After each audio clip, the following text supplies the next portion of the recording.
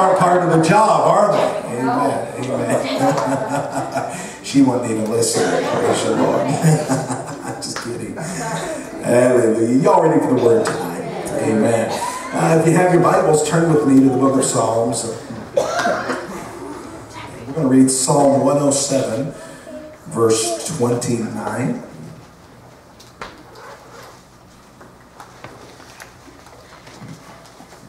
Hallelujah.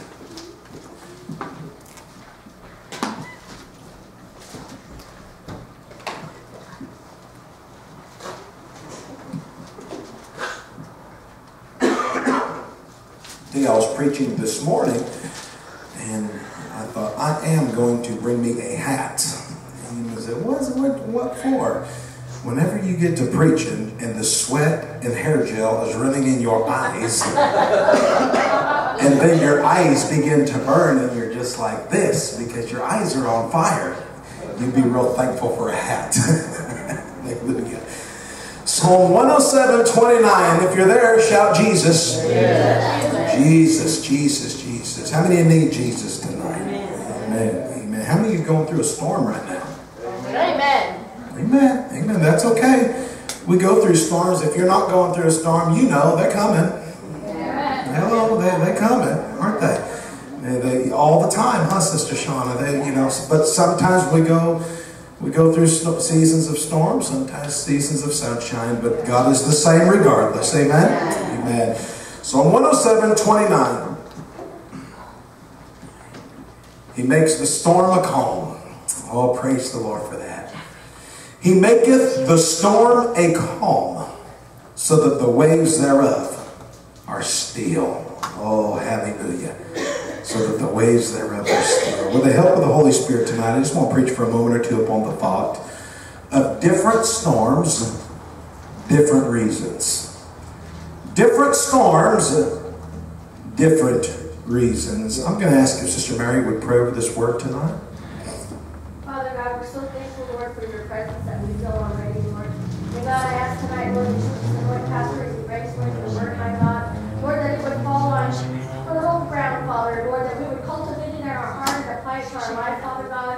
Lord, I pray, my God, that you would move mightily in our lives, Father God, and Lord, that we would comprehend what is coming forth from the pulpit, Father. And Lord, I come against any distractions, anything that would try to disrupt the service. We come against it in the mighty name of Jesus, Lord. Your word will go forth with power and with might, Father God. And I pray right now, my God, that you would move upon your people, Lord. And God, that we would take this word, apply it, my God, nourish it, Lord, in the spiritual realm, Father God. And I pray, Lord, that you would move mightily through this word in Jesus' name. Amen. Amen. Thank you, Sister Mary. Hallelujah. Different storms, different reasons. I've been serving God now since I was 8 years old. And now at 33, I can tell you that God's mercy and His goodness have followed me all the days of my life. It's followed me on my good days. It's even followed me on my bad days. How many ever have a bad day before? God's goodness and God's mercy has followed me when I was on top of the mountain. And it's followed me down in the valley like my brother was singing about tonight. God's been with me in the sunshine. He's been with me throughout the storms of this life. But He's never left me. He's never forsaken me. And I got news for you. He's never going to leave you. He's sure never going to forsake you. I've been through a lot of storms just like you have. But not one storm have you and I ever endured been without a divine purpose from God. God doesn't allow storms just to amuse Himself. God doesn't send storms our way just to try to change things up for you and I every now and then, but every storm has a divine purpose. Some storms are sent to correct us. Some storms are sent to perfect us. Some storms are sent to direct us. But every storm has a purpose. And tonight I just want to talk about the different purposes of different storms. Amen. Different storms, different reasons. Amen. Number one, I want to talk about storms of correction. Amen. Storms of correction. I'm reminded in the Bible of a man by the name of Jonah. And how many know Jonah in the Bible? Amen. If not, you need to go to Sunday school. Amen. But I'm reminded of a man in the Bible by the name of Jonah.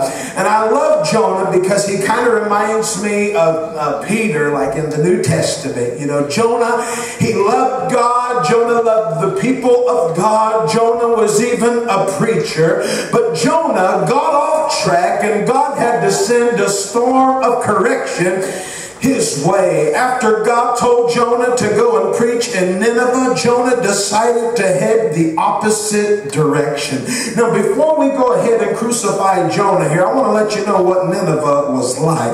Nineveh was such a wicked city that the Ninevites would get people, and they would get the people, and they would skin them alive. They would get their skin, their flesh, and nail it to the walls of the city to let any intruder know. If you try to come in here with your gospel, if you try to come in here with your religion, you try to come in here with any other motive than to be like us, this is going to be the end result. And Jonah did not want to go to Nineveh, so he went the opposite direction towards the land of Tarsus. Amen. How many of you have ever gone the opposite direction of where God told you to go? Amen. God's maybe said go apologize to that person, but you headed the opposite direction. God said reach out to that individual, but you headed the opposite direction.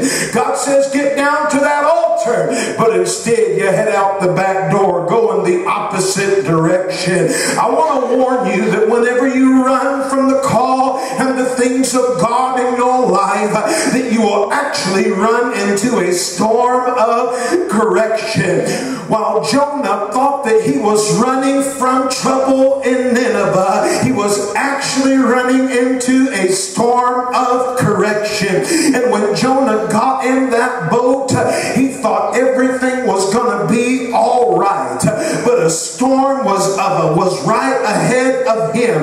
And as Jonah set sail, suddenly that storm of correction came his way. It was so bad of a storm that the other men on the boat realized that somebody on here made God mad. Jonah was then taken. I'm just giving you a little overview here.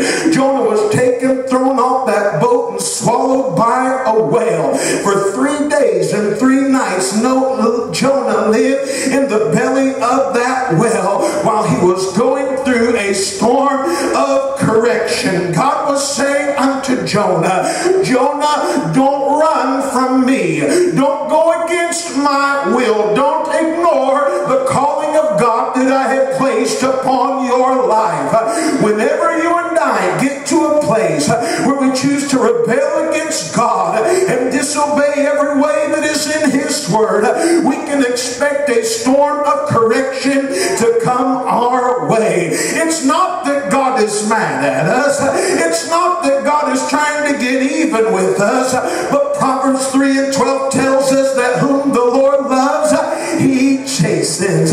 Who God loves, He spanks. Hallelujah. Are you running from the will of God? Are you a backslider running from the call of God? If so, I want to warn you, there is a storm of correction that awaits you outside of these doors.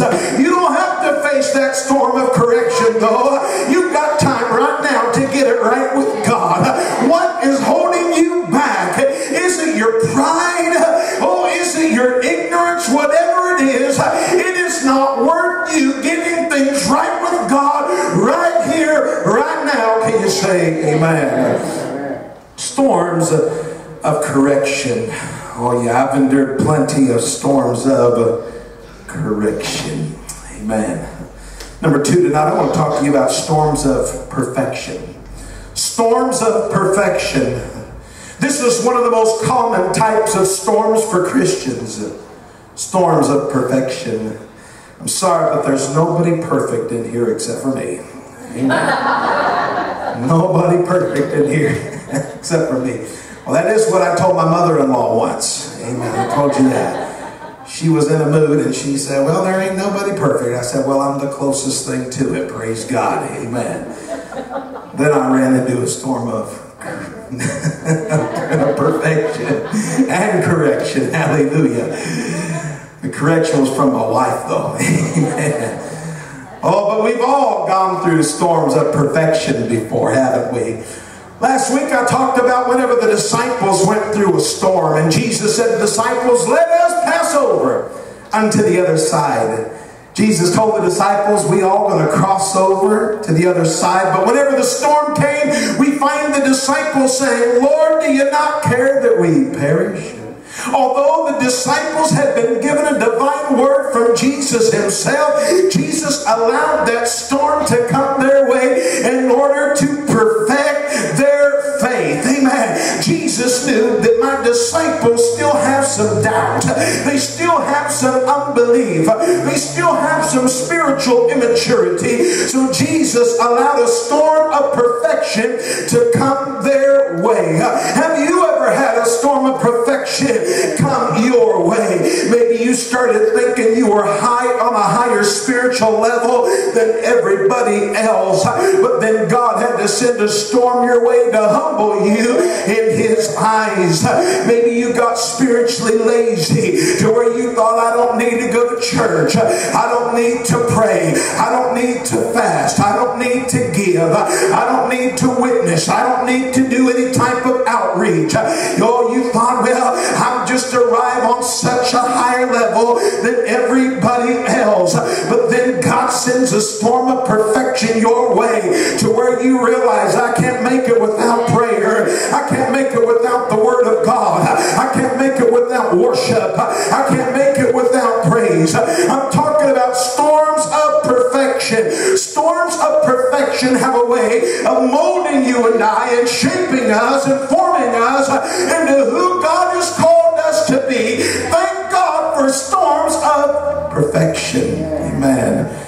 Storms of perfection. Number 3 tonight, there's 4 storms altogether. Number 3, I want to talk to you about storms of protection. Storms of protection. I'm reminded of Noah. Noah was a preacher of righteousness.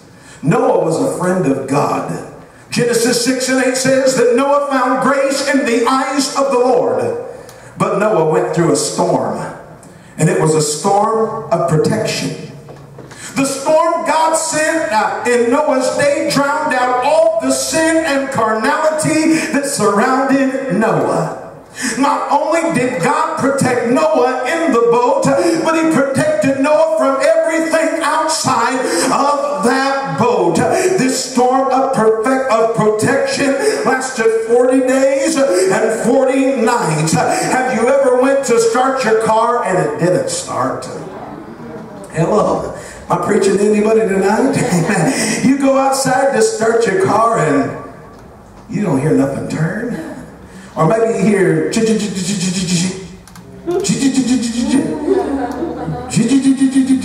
you get underneath there and you start banging on that starter with a screwdriver or a pipe or nothing happens.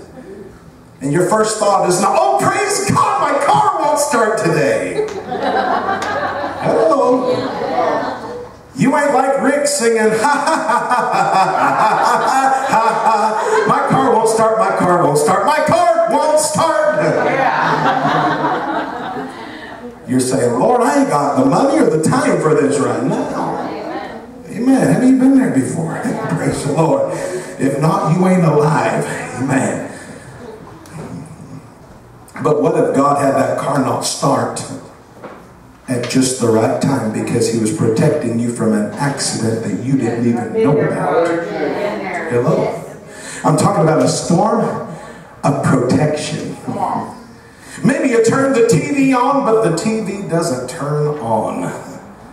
I hate when that happens. I'll tell you that. I hate whenever the remote gets lost in my house. That's like the unpardonable sin. I cannot stand whenever somebody loses my remote. Oh, but maybe you're trying to turn your TV on and the TV won't turn on, and you say, oh man, I'm going to miss Gomer Pyle. I'm going to miss Andy Graham. I'm going to miss Bonanza. What am I going to do with my night? Hallelujah.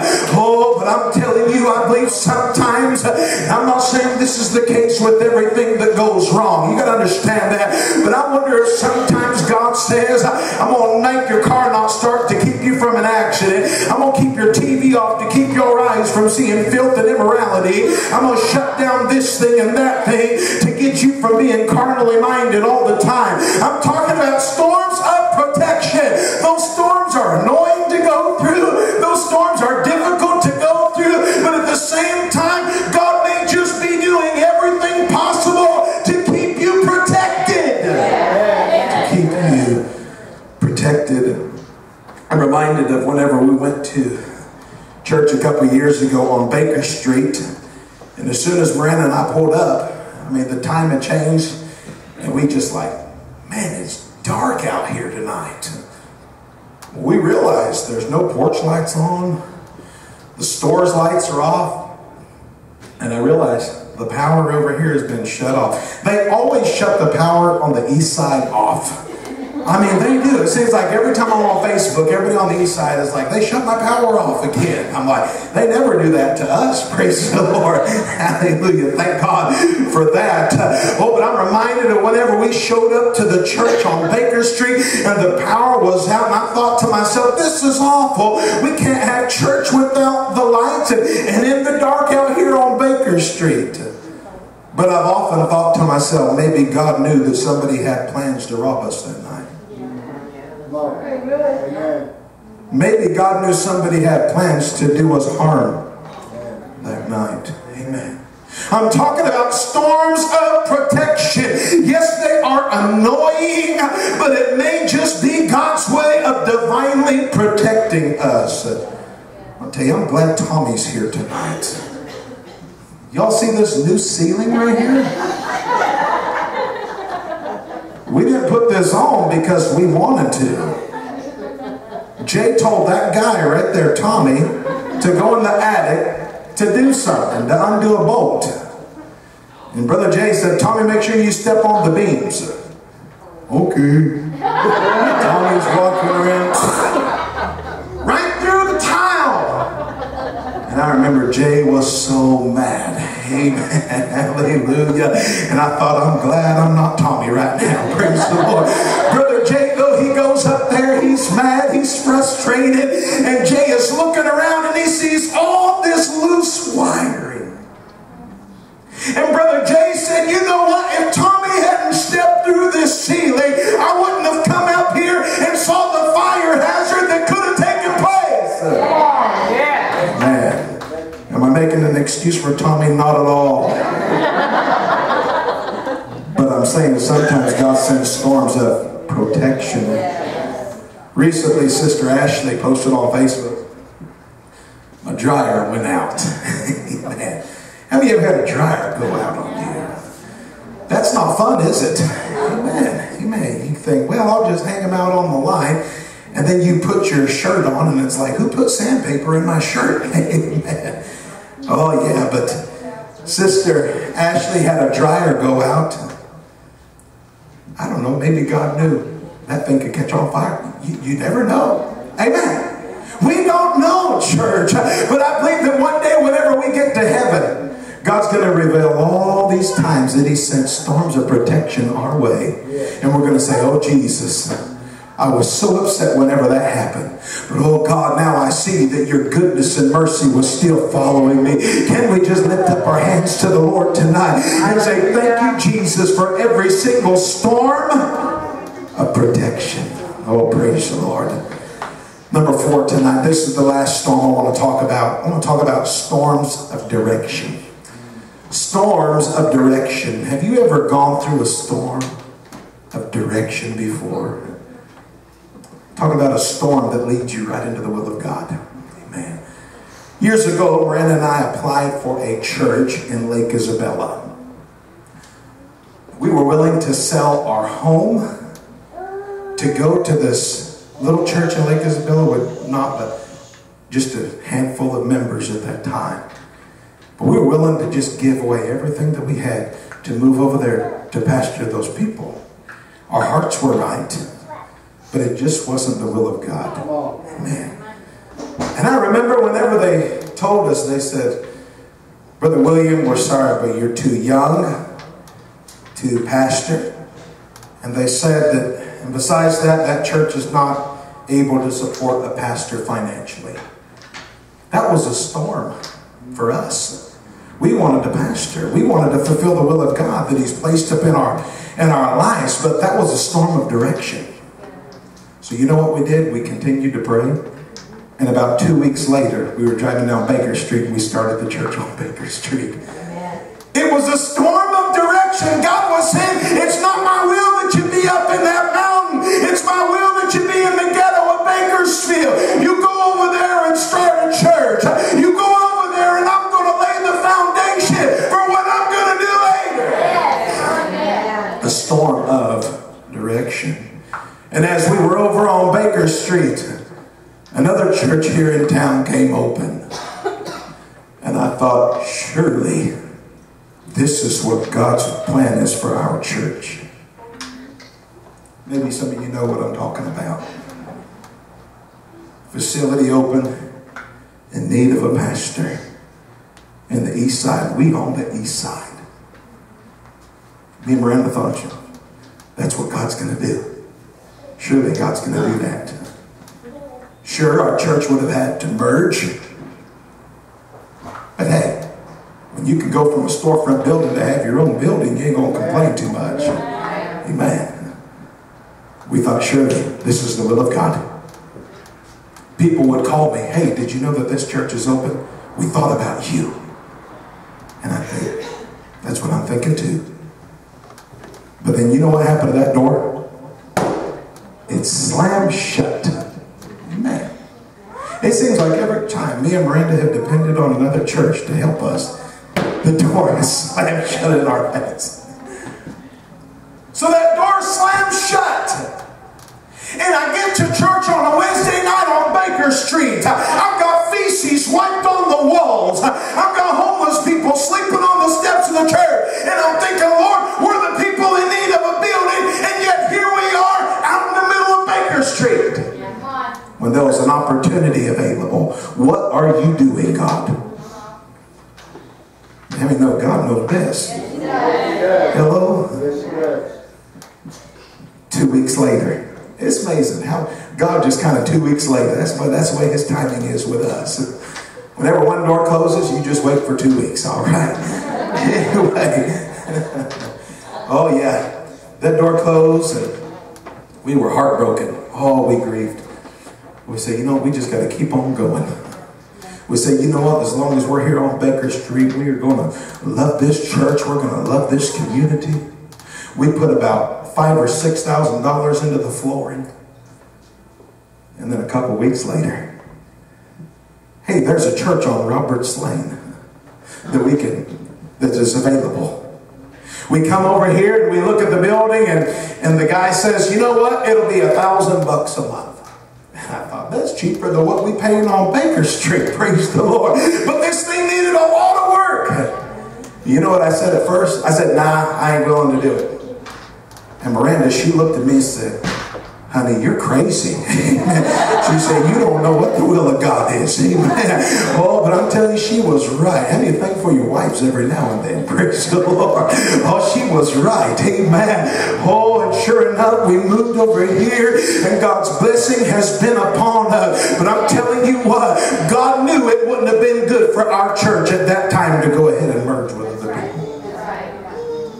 God knew the direction in which this church is going to couldn't be like this church, couldn't be like that church. God said, I established New Hope Church for a specific time and a specific purpose, and it is to fulfill the will of God.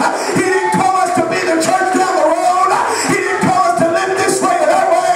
He said, you gotta be who God's taught you to be. Thank God for storms of direction. Lord, why did I get fired? Hello? Have you ever thought that before? Me and Melrose the only one willing to admit we got fired before. One time I got fired from McDonald's. Oh, no. I quit McDonald's. They wanted to fire me, though. That's for sure. Hallelujah. Oh, yeah. One time, whenever I was about 18 years old, I worked for McDonald's. Oh, no. That was in high school. 18 years old, I worked for Cope's Food Fair on Norris Road. How many remember Cope's? Then I worked for Hall Masonry. I lasted there a day and a half. That work was too hard for me. And then I went to work for Keebler Cookies. Amen. No, I wasn't off the elf. Amen. I just put the cookies on the shelf. But I had 3 jobs in 1 week. Amen. Crazy. Amen. Storms of direction. Amen. Oh, but maybe you get fired and you think, this is terrible. But then only for God to open up the perfect job for you. Hello. Amen. Oh, Lord. Why didn't this relationship work out? Maybe God knew that's not my will for your life. Hello.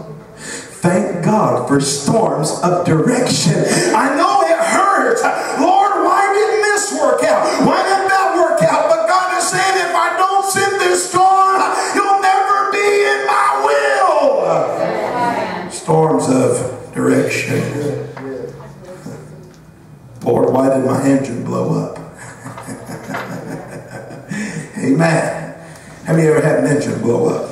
I did. Oh, 4? Who said 4? My goodness. All right. Amen. Y'all need some better luck or something. Praise the Lord. No. Praise the Lord. I'm almost closing now. About a year ago, I take my truck down the road to Hudson Automotive. Vince down the road. And I said, Vince, for some reason my truck is making some noise. Every time I start it. Like there's a mouse in my engine knocking, trying to get out, you know. And Vince said, William, I'm sorry, dude, but you need a new motor. It's okay, all right. How much is that going to be? Labor and everything. He said, you look about $5,000.